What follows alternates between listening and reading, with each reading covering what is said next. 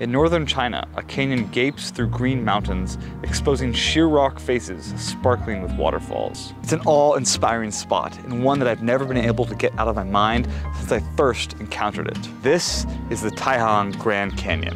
Hi, I'm Kyle Obermann, nature contributor for the China Current, showing China's wild side. The Taihang Grand Canyon marks the dramatic end of northern China's Taihang mountain range, which curl down southward from northern Hebei past Beijing and into Henan province. These mountains are home to many wonders, including the rare North Chinese leopard.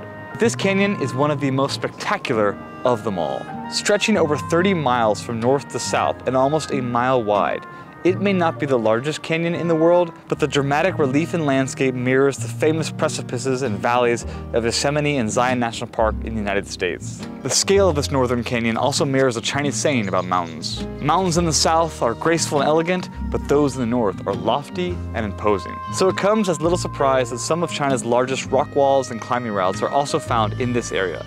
In the winter, the ice Christmas tree also appears, a phenomenon formed by a waterfall freezing in the shape of a massive 140-meter high Christmas tree that attracts professional ice climbers from around the world.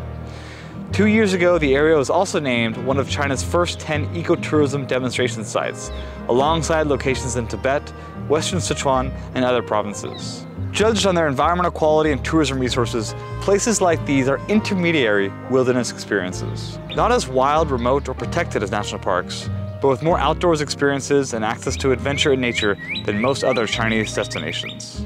I'm James Chow, host of the China Current. We thank you for walking on this journey with us. Keep following us there at the China Current.